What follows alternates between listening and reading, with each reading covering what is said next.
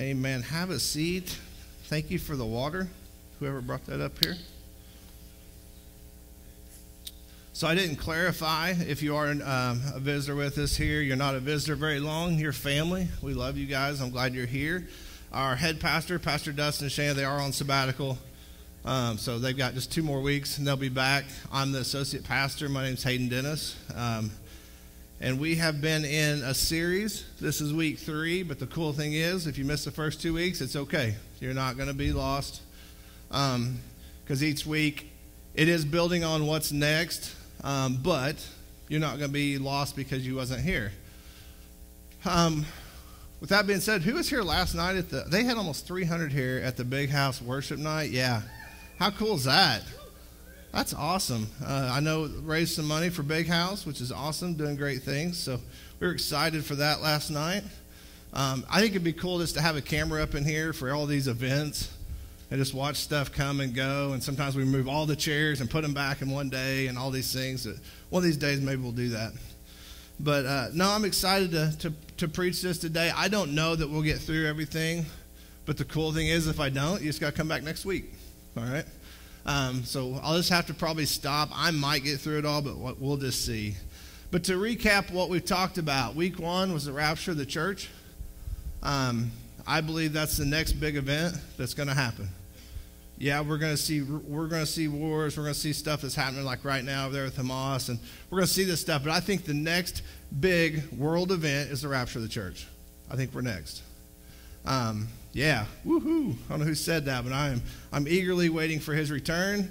And we talked about this Wednesday night. If you're eagerly waiting for his return, there's a crown for you. So be eagerly watching and waiting for him to come. Last week, we covered the 2 judgments, the judgment seat of Christ, which is what the believers will go through. Everybody will face judgment. Believers go to the judgment seat of Christ after the rapture. And then at the very end, there's a great white throne judgment that we'll get to, but we talked about last week. So that was last week. So what's next for the church? For us would probably be the marriage. We've talked all week about us being the bride and being the bride of Christ, and the church is his bride, and he's going to call it up. And so the next thing for us is the marriage of the Lamb. And so I want to talk about that today. We're going to start with that. And then there's really not a lot, if you've studied it, there's not a lot in there to really clarify. I can't stand here and say, here's what it's going to be like. All I can stand here and say is it's going to be awesome. And that's the only thing I can clearly stand here and say, that it's going to be the most amazing event, the most amazing thing that we have ever witnessed. And we're not only we're part of it. And so we're going to talk about that, and then we're going to talk about kind of what's happening in the world for the people that was not raptured. So that's where we're going. There were some notes handed out. They're just a lot of the scriptures I'm going to cover, so that way you can take notes if you like. But Jesus prophetically referred to the parable of the marriage feast in Matthew 22, 1 through 14. So this is Jesus talking about what's going to happen with us. And I told you guys last week, if you were here, when you're reading Matthew, I said this out loud probably, and I said Matthew could almost still be in the Old Testament because mainly he's talking to the Jews. But right here in verse 2, you can find out he's talking to me and you. And so listen to Matthew 22, 1 through 14. This is the parable of the marriage feast. It says, Jesus spoke to them again in parable, saying, the kingdom of heaven may be compared to a king who gave a wedding feast for his son. So right there, kingdom of heaven, that's for me and you. When he says the kingdom of God or my kingdom on earth, that's when he's talking to the Jews. So he's talking about the kingdom of heaven, which is me and you. So he's talking to us. The king who gave a wedding feast for his son. And he sent out his slaves to call those who had been invited to the wedding feast, and they were unwilling to come. Again, he sent out other slaves, saying, tell those who have been invited, behold, I have prepared my dinner, my ox, my fattened livestock, and all that were butchered, and everything is ready. Come to the wedding feast. But they paid no attention, and they went on their way, one to his own farm, another to his business. They seized the slaves and mistreated them and killed them. But the king was enraged, and he sent his armies and destroyed those those murderers and set their city on fire. And then he said to his slaves, the wedding is ready, but those who were invited were not worthy. Go therefore to the main highways as you find there. Invite to the wedding feast. Those slaves went out into the streets and gathered together all they found, both evil and good, and the wedding hall was filled with dinner guests. But when the king came and he looked over the dinner guests, he saw a man who was not dressed in wedding clothes. And he said to him, friend, how did you come in here without wedding clothes? And the man was speechless. Then the king said to the servants, bind him hand and foot and throw him into outer darkness, into that place where weeping and gnashing of teeth. For many are called, but few are chosen. So this is Jesus talking about this marriage that we're getting ready to be a part of.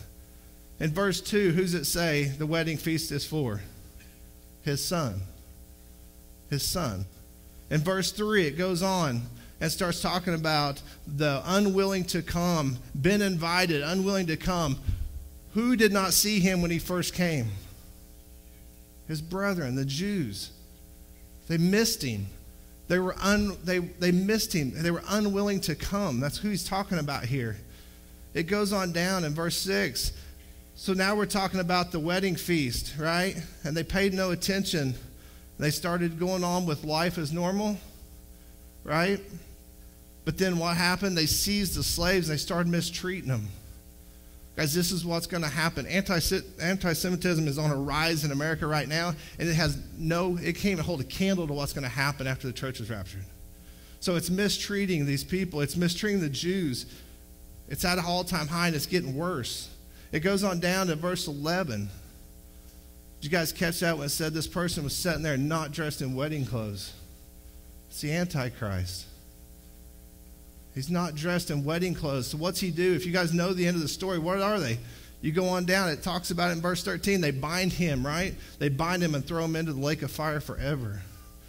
The serpent, the Antichrist. So we're going to talk about all this. And this is Jesus referring to what's going to happen at the end times for us through this marriage, through this union, and what's going to happen with the Jewish people. And see, what's cool about it is he reveals it all again in Revelation 19. So it's not just a prophecy by Jesus, but it shows up again in Revelation 19, 7 through 9. And if you have your Bible, the little title above says what? The marriage of the Lamb. So listen to what it says there. Let us rejoice and be glad and give glory to him, for the marriage of the Lamb has come, and his bride has made herself ready. It was given to her to clothe herself in fine linen, bright and clean, for the fine linen is the righteous acts of the saints.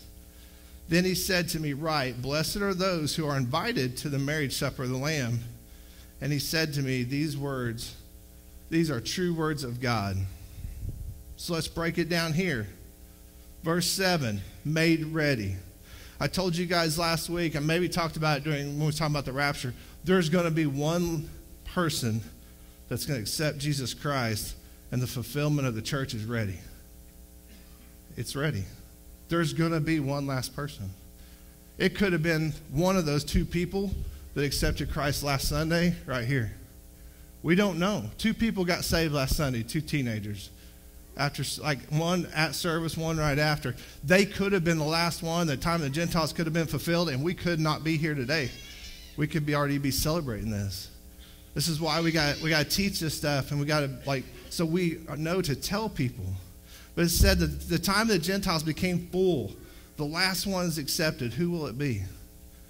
It goes on in verse 8. Talks about will be dressed in fine linen, bright and clean. We're going to talk about, this is going to come up later if we get there today. But remember that we're dressed in fine linen. Remember that we're bright and clean. Verse 9, it goes on to say, what? Blessed are those who are invited. Is the bride ever invited to the wedding? No. She has a place there. Guys, we're not invited to the wedding. We are the wedding. The ones invited to the wedding, Old Testament saints, tribulation saints. Okay, we're going to get there here in a minute, how that's going to pan out. Tribulation saints, all the people that accept Christ after the church. Listen, if you want to be the bride of Christ, if you want to be in the church, you have to be saved before the tribulation. There's nobody going to be part of the church after the tribulation. I'm not saying you're not going to make it there.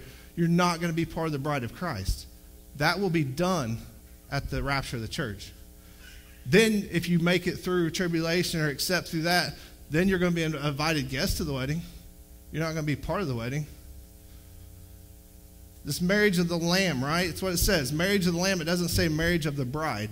I think that's very important to make sure and get in our minds that it's a marriage of the Lamb. It's not a completion of our hopes as a bride to marry him, even though I'm excited for this. I don't know what it means, but I'm excited. But see, it's not so much a completion of that, but it's a completion of what God said from the beginning, what he was going to do for his son. That's why it's called the marriage of the Lamb. It's God's plan for his son that was arranged before the foundation of the world.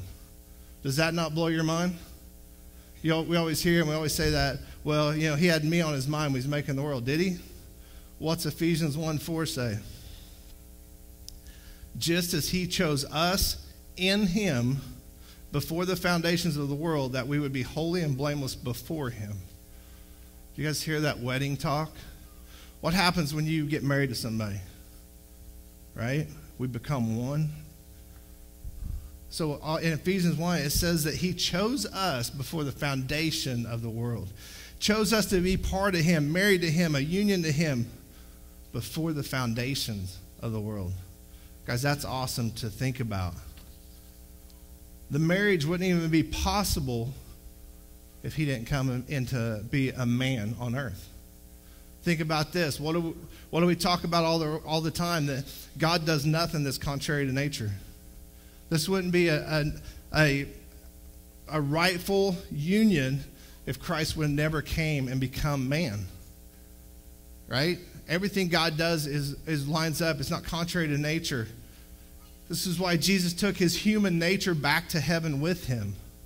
Have you ever thought about that? In 1 Timothy 2:5, it says, there is one God, one mediator also between God and men, right? So he's been taken up. He's the mediator. But what's it call him? The man, Christ Jesus. It doesn't say he's the mediator, Christ Jesus. It says he's the mediator, man, Christ Jesus. So he took his human form back up there. I read this out of a book. Actually, it's Clarence Larkin is the quote. And listen to what he says. He says, while the bride was chosen for Christ before the foundations of the world, the espousal could not take place until Christ assumed humanity and ascended to heaven as man, Christ Jesus. Then there has been many long betrothals, but Christ has been the longest on record. He's been waiting for his bride over 2,000 years, but he will not have to wait much longer. Soon heaven will resound with a cry, let us be glad and rejoice and give honor to him, for the marriage of the Lamb has come. He's been waiting a long time for his Father to say, go get your bride. Are you waiting and watching? Are you telling people that, guys, it can happen? Like I told you before, there's nothing prophetically to me, the way I read scriptures, that has to happen before he gets his church. It's imminent. It can happen anytime. Once 1948, once Israel got their land back, he could have come from then on. All right? We're in that time. It's going to be a joyful occasion, this marriage. Like I told you, I can't even imagine what it's going to be. Like, there's not enough really in there to even talk about. But it's going to be such a happy time. It's going to be a feast. It's going to be a celebration. I'll be honest. Like, isn't it kind of fun to go to weddings? I know it's kind of weird to say. I used to take pictures at them. I didn't think it was so much fun. It felt like work. But literally, go to like a really nice wedding, joyful occasion. Isn't it awesome? Like it really is. You see people starting their lives. I mean, like unless you get in a fight with the bride or the groom and the best man, I've heard stories of where that happens. That's for a different day. But the one laughing was a part of it, and his brother was the other part. But anyways, but think about those. It's such a happy day. It's such a happy time, and it goes by fast. And that's what I think this is going to be. We're getting called up. We're going through that judgment. It doesn't say how long the judgment seat of Christ takes, but I don't think it matters. God's time and our time, you can't even compare them. You can't even compare them. So we can't talk about, well, this is weird. We're going to be like getting ready for the wedding for 7 years, or because once the church is raptured, there's a lot of stuff happening here on earth, and I don't even want to call it a highlight because, like, that's not even right. It'd be a low light, if anything. But I'm going to try to cover what's happening on earth now that we're gone, now that we're having this celebration. See, the church gets raptured, in my opinion, around Revelation 4. I don't believe we're mentioned again till the end. I believe in Revelation 4, the church is gone. And I believe that it's going to get played off. We talked about this a little bit on week 1. You know, we can think, oh, it's going to decimate the world. I hope it does.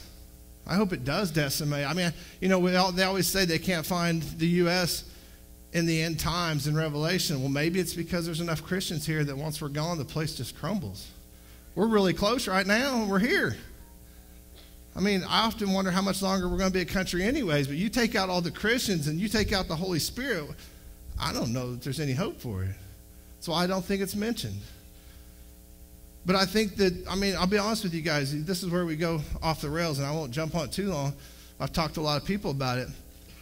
I believe that, like right now, if you watch the news, the last couple of years, what has been coming up through and being released by government agencies? This is where everybody walks out. UFOs. What better way to play off all of us narrow-minded people going than these aliens coming down, which aliens is not aliens, they're demons, and they're clearing the world. They're clearing the aura. They're getting all these narrow-minded people out of the way so we can live a peaceful, awesome life. As it can't be a coincidence that the government is releasing this stuff, not just our government, all of them. But I think we can say, oh, it's going to decimate, but how quickly will they forget? However they play it off, how all of us disappeared, people will forget so fast. And that doesn't necessarily, like I said, our marriage time, we're raptured. That doesn't mean that the end times clock starts. I mean, it basically does, but really what starts the end times clock, and this is why I think it's going to get played off the most, is because there's a man coming of peace. Now, it's a false peace, but it's not going to seem like a false peace. So there's this man coming, and we talk about, this narrow-minded people, and I mean, you look at like some of the young people, they fall into this spiritualism, like everything's just about being spiritual and cleaning your aura, and it's just new world teachings. Like that's what they teach, and it falls right into what the Antichrist is going to be doing. Okay, and he's coming on the scene. Now, when he steps on the scene, this leader, this man of peace, that starts the clock. That starts the prophetic clock that I believe is 7 years. And I can show you in Daniel 9:27 why I believe that. In Daniel 9:27, it says, "And he will make a firm covenant with many for 1 week." This he is referring to the Antichrist, okay? For 1 week. But then in the middle of the week, he will put a stop to the sacrifice and the grain offerings, and on the wing of abominations will come one who makes desolate, even into complete destruction, one that is decreed, is poured out, and the one who makes desolate. So 1 week is 7 years, okay? We read it as 1 week. Everybody that studies this is the 7-year tribulation. And he that comes make this covenant, this man of peace, he comes on the scene, and that starts this 1 week, this 7 years, okay? And he comes in with peace. And it says in the middle of the week, he puts a stop to the sacrifice. I told you guys, I totally believe once we're gone, it goes back to sacrifice. Do you know Jews hasn't made a sacrifice since the new covenant started, which was Jesus Christ? They don't have no temple. They can't do sacrifices. They have zero hope right now. An honest Jew, a full-blooded Jew, has zero hope unless they accept Christ, and they can. They cannot even sacrifice right now because they don't even have a temple yet. And so it says here, halfway through, he cuts off the sacrifices again. See, he makes this, in Matthew 24, it talks about in the first 3.5 that temple will be rebuilt. If you guys study anything in Israel right now, they have everything they need for that temple. They can build that temple in no time. It has no bathrooms. I can't remember the square footage, one-sided building, right? They have everything at Temple Institute they need. They even have, like, the menorahs there, the actual one they're going to use. They have all the actual stuff at the Temple Institute except for the ark. But they said they have the ark. They just don't have it there. They have laid their eyes on it. The only thing left is the ashes of a red heifer. And 5 of those got shipped out of Texas. And we heard yesterday on a podcast, they will sacrifice those 5 red heifers. If they are still kosher this spring, they have the ashes, and that's everything they need to sanctify the temple. Okay, that they have that. Kosher means it can't have one off-colored hair. They have 5 to pick from. They have those there. The guy has bought the property where the Bible says they have to sacrifice it. They even own that property. So everything is set up in this 3.5 years that they could build the temple. The only reason it hasn't started is because we're still here and the man of peace hasn't stepped on the scene. This man of peace is probably going to be People's Man of the Year. He's going to win Pulitzer Prize, peace. I mean, he is going to be the guy. Everybody will love him. Everybody. He's bringing total peace to the Jewish people that has never happened before. He's bringing peace to the whole world because us narrow-minded Christians are gone. He's bringing peace everywhere for 3.5 years. And then it's called the abomination of desolation, and that's why I said at 3.5 years, he will walk in that temple and basically say, I'm God. And he will absolutely flip the tables. It'll be the biggest double cross of all time.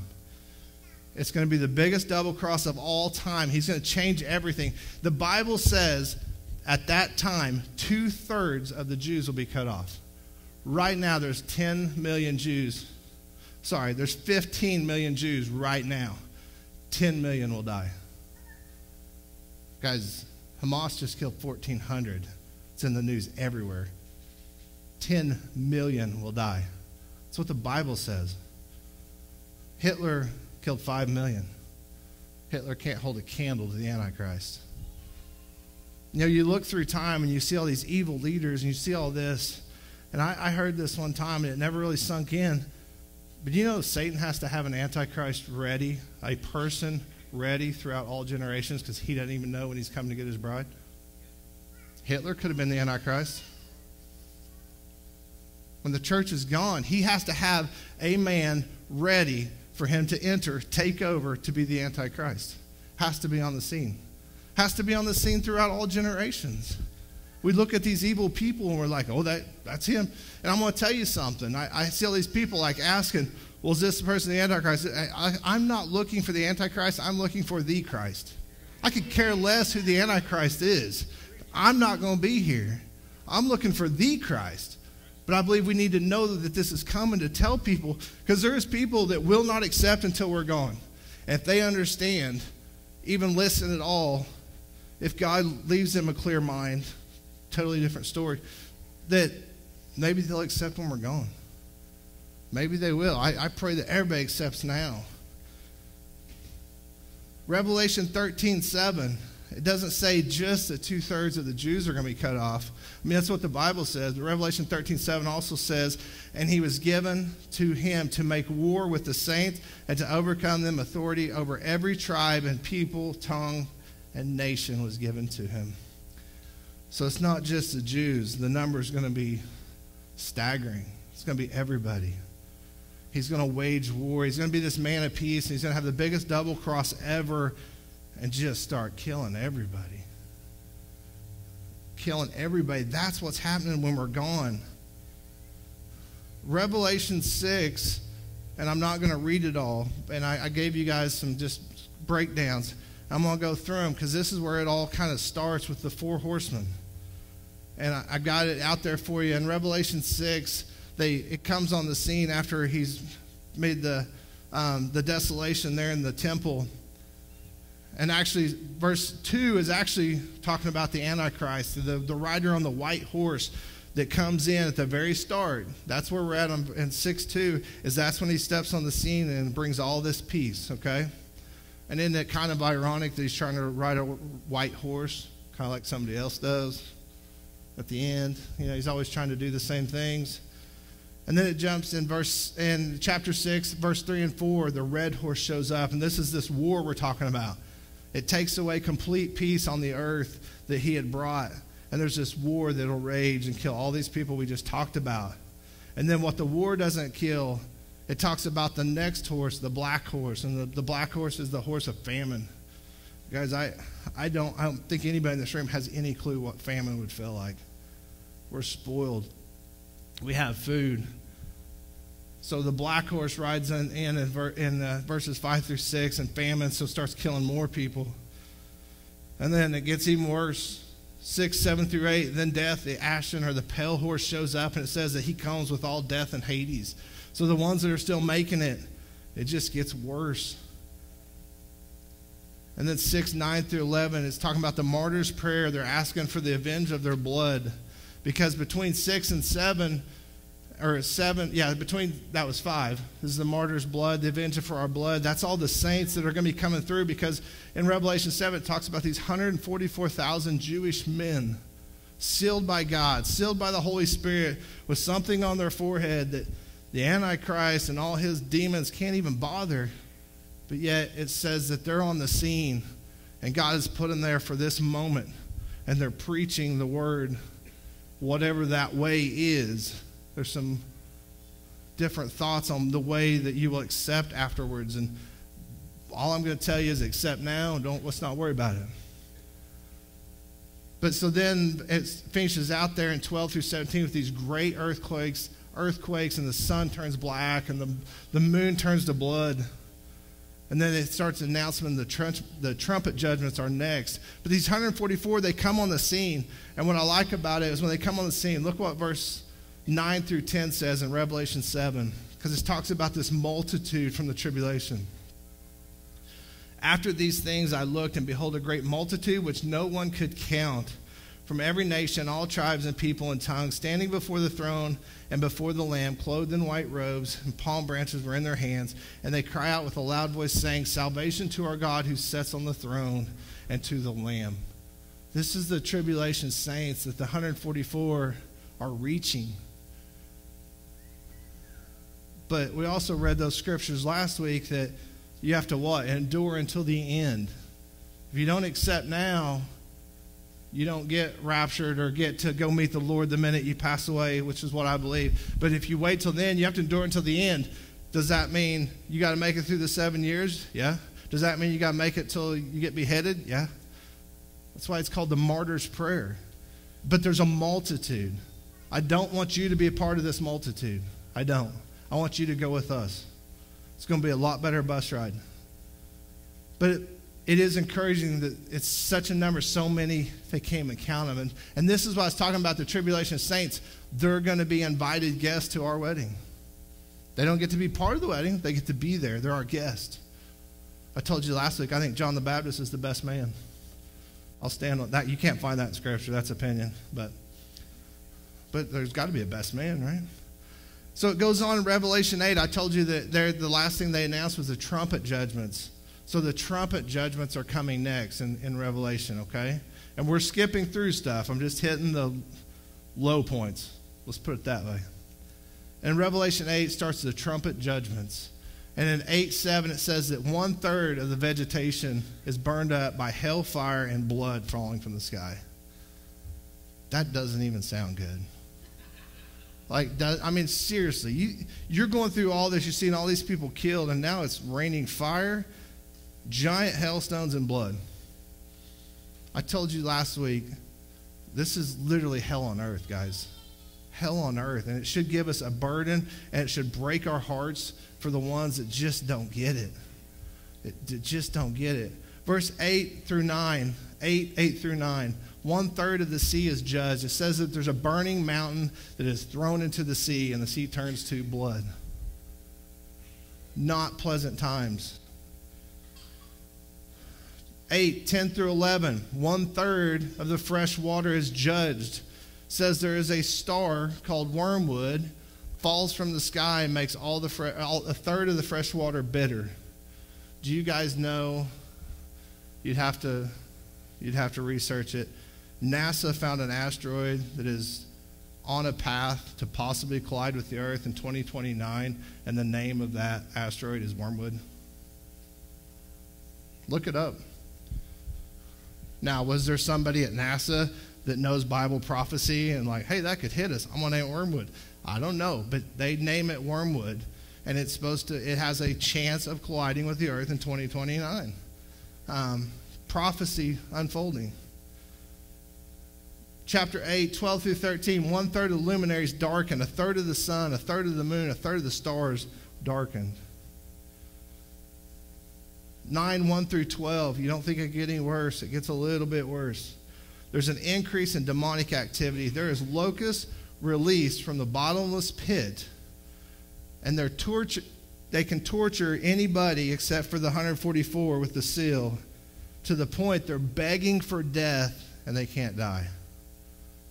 Guys, these locusts, you read if you want to read that, you want to read about something scary, read 1 through 12, 9, and look at what they're called. They're locusts, and they look like horses prepared for battle.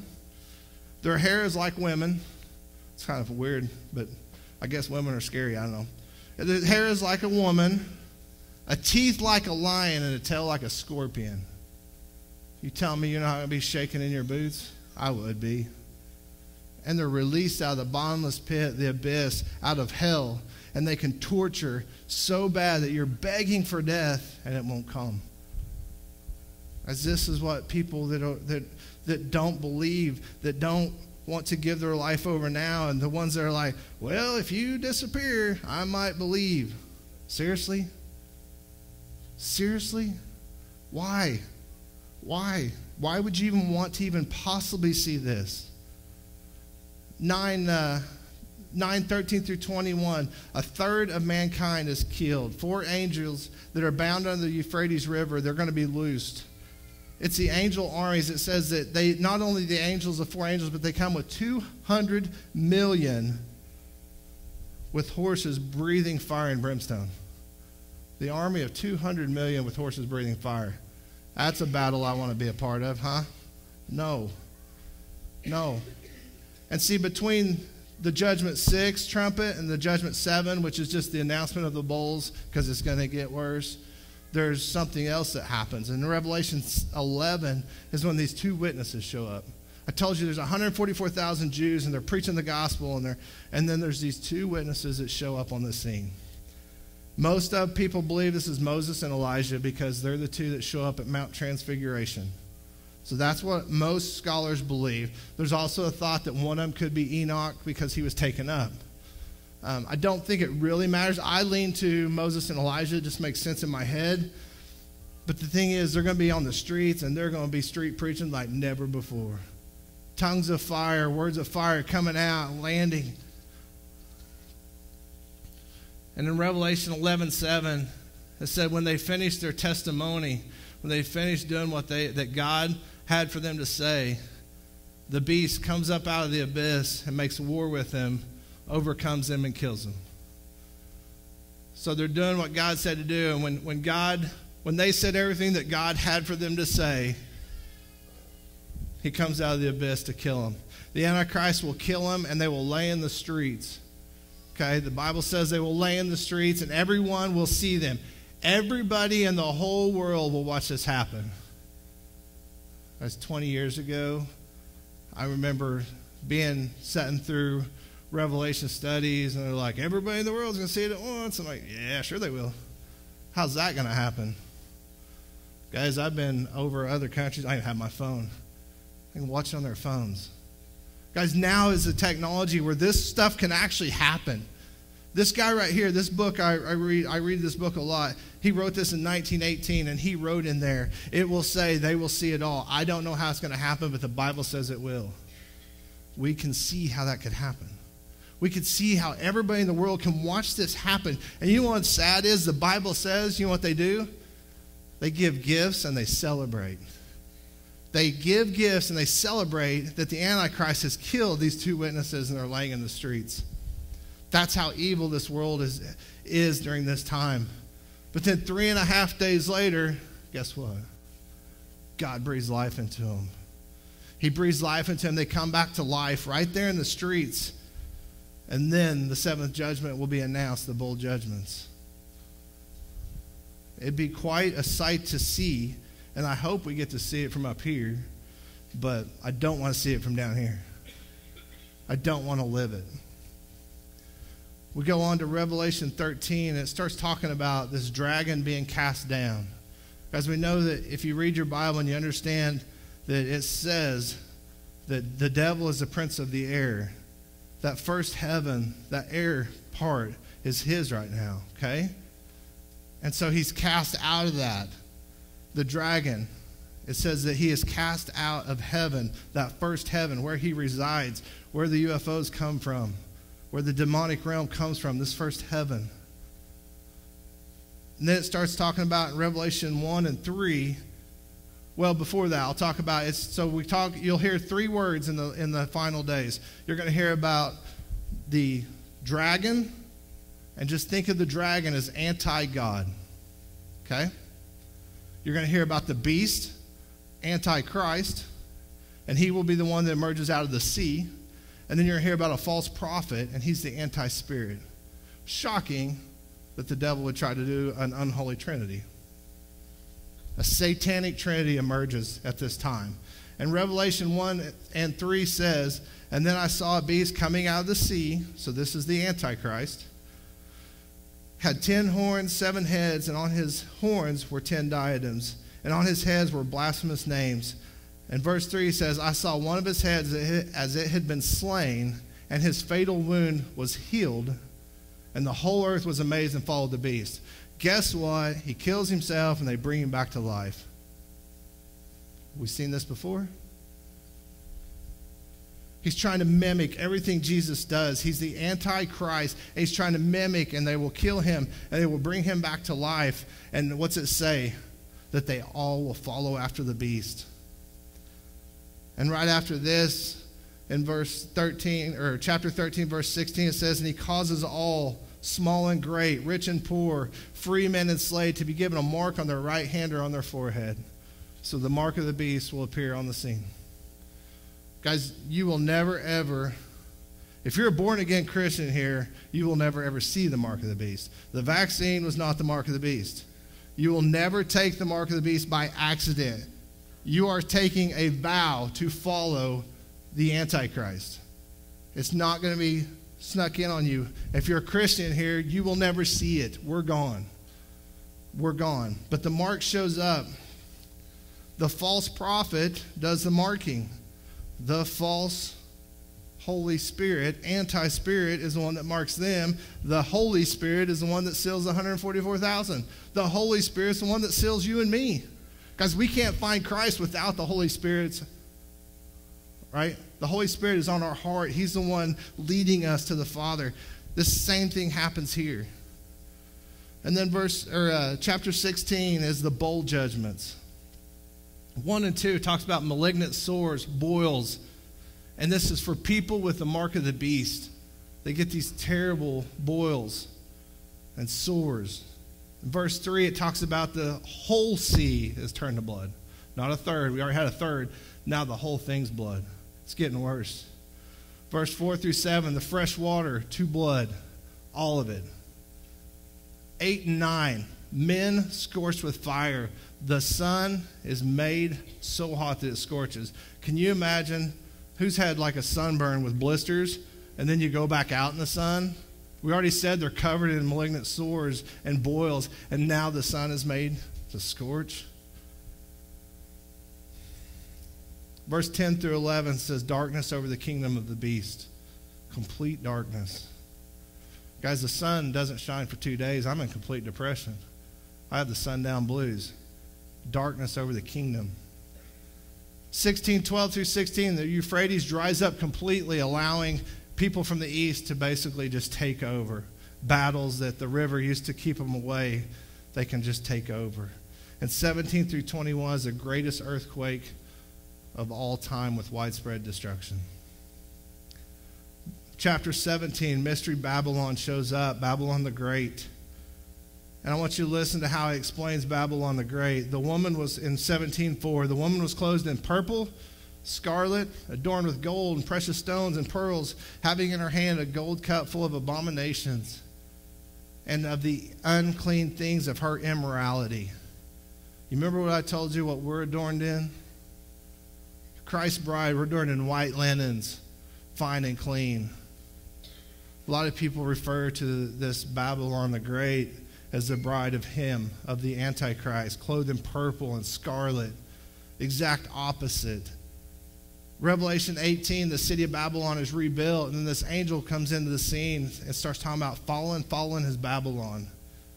They're building this up, and they think probably they're on the mend, is the way I take it. It talks about that they become so drunk, this is the scripture, they become so drunk on the wine of her passions and her immorality. You think it's immoral now? Nothing compared to what it's going to be like then. I don't even think we could even dream up how bad it's going to be then for immorality. And then we're back to us. So that's what I'm saying. What I just went over is around 7 years, and all of a sudden here we are where we started at Revelation 19:7-8, and it says, "Let us rejoice and be glad and give glory to him, for the marriage of the Lamb has come, and his bride has made herself ready, given her clothes in fine linen, bright and clean, righteous acts of the saints." So what are we doing from judgment to this? I don't know, but I bet it's going to go by like that. I don't think we're not going to care. But look what's happening in the world. Look what's happening to the people that right now don't understand there's a better way. There's an easier way. But see, now our marriage is complete, and it says what? We're in fine linen, bright and clean. We're in bright and clean. So we got time. I can't believe I'm going to make it through. Let's check out the honeymoon, because this is the part I love. Check out this honeymoon, Revelation 19:11-16.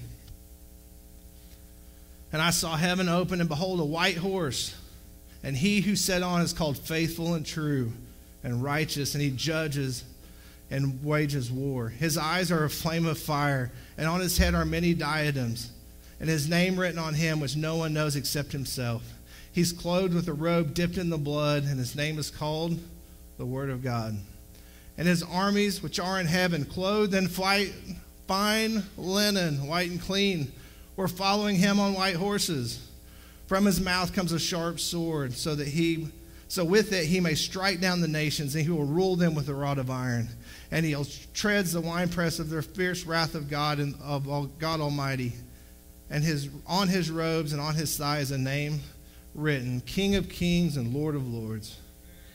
Guys, I'm not a horse fan, but I'm ready to ride that ride. Did you get that? We get to saddle up behind the King of Kings. We're going into a battle. How many's went into I shouldn't talk about this. How many people's ever went into a fight knowing you cannot lose? None of us. I mean, you may think you're tough, but there's still a chance you're going to lose. Guys, this is a battle that we cannot lose, and he's got a horse for me and you. We're in the white linen. That is us. So our honeymoon, we get to get married, and we get to go with him and take this world back over. This is when he's coming. This is his second coming that the Jews were all looking for. This is when he comes and sets on his foot on the Mount of Olives, and he rules with this rod of iron after this battle. And this battle, if you guys know, it's the battle in the Valley of Megiddo. It's about the Valley of Armageddon. Like, he will wage war with a tongue of fire, and we're right behind him on our white horses. I probably will like that horse. I've not had too many horses I like. Me and horses don't get along. I bet I get along with this one. I'm excited for this day. I'm excited for this is the honeymoon. We get to go. We get to go back, and we get to rule in this world. And we get to go with him and watch him fight this battle. And I don't want people to miss being able to go with us. You know, next week we're going to cover what's next. What's next is 1,000-year reign, and we'll dive into that. And then we're taken up again, burns the whole world and renovates it, and then we're to eternity. And we'll cover that next week. But like, guys, I wanted to cover this because it's not covered in the church enough. And guys, we got to have a passion for the lost because of this. Like, if this doesn't break your heart, that I guarantee it, when you're in here, the people in this room, they know people that are not on their way to heaven. If that doesn't break our heart, just the low points of what I told you should. How bad you got to hate somebody to not tell them? How bad do you got to hate somebody not to tell them what can happen in the end if they don't go with us? I'm not saying they can't find Christ because, and I told you guys, I know several people. One of them is a Masonic Jew pastor, and I have a lot of respect for him, man. He knows, he can read the original stuff. He doesn't believe there's any hope for a Gentile. He believes it's called the time of the Gentiles for a reason because it goes back to Jewish. It goes back to God working with his people, and Christ has got his bride. I believe right there, we read it earlier that every tongue, there's going to be a multitude. So I lean towards there's still hope, but what if there's not? What if our hope is over as a Gentile the minute he comes get his bride? Isn't that another reason just to tell more people? I mean, I'm wanting to wrap all this up with the reason we're going over this is because we got to evangelize. And we make it way too hard. When I was in Nicaragua, I learned that the Word of God evangelizes. You could read Scripture because I didn't speak their language and my interpreters were awesome, but we would give them Scriptures, the Romans Road, and we would see people get saved from the Scripture. We make it way too hard, but we got to understand what is coming, and then that should push us, not here. We come here to get this, to build for listen, if you're not saved in here, today's your day. Like, today's your day. Last week was those two young people's day, and it was awesome.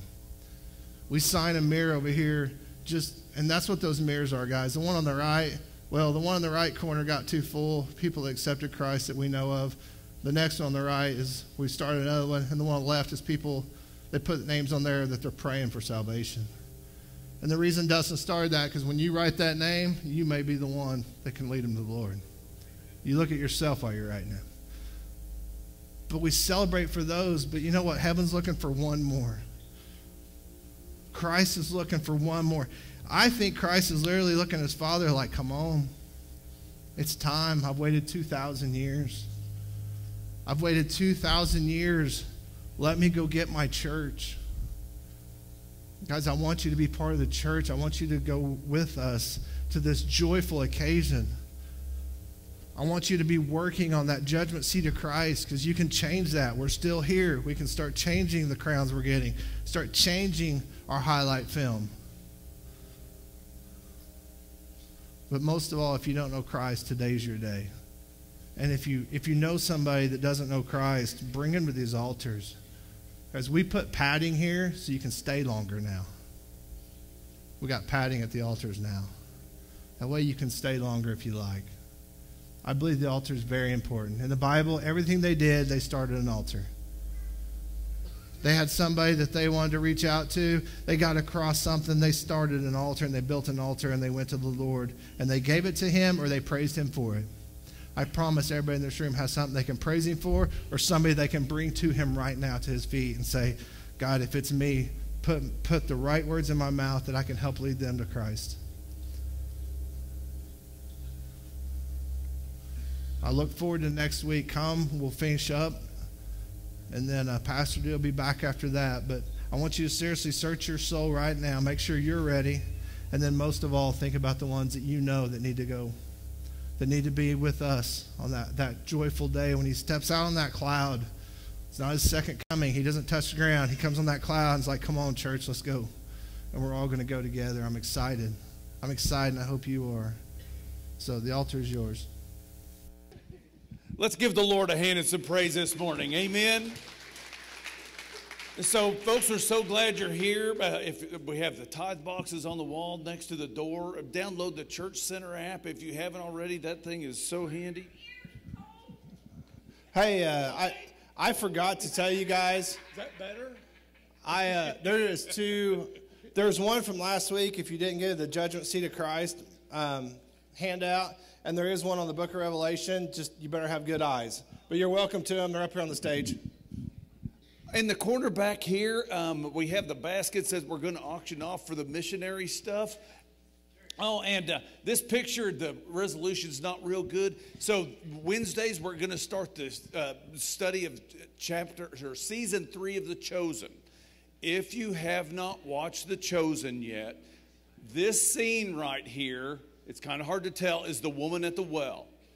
Has anybody watched that episode? Is that not awesome? If you want to understand, if you want to watch The Chosen or not, Google The Chosen Woman at the Well and watch the scene, okay? Because it's going to be wonderful. The season is wonderful. Guys, I cannot make the Bible any easier to understand than doing The Chosen. So, and folks, we're glad you're here. It's 15 degrees outside, and we have pipes to unfreeze. I get it, but thank you so much for giving the Lord a week of an hour of your day. Let's pray.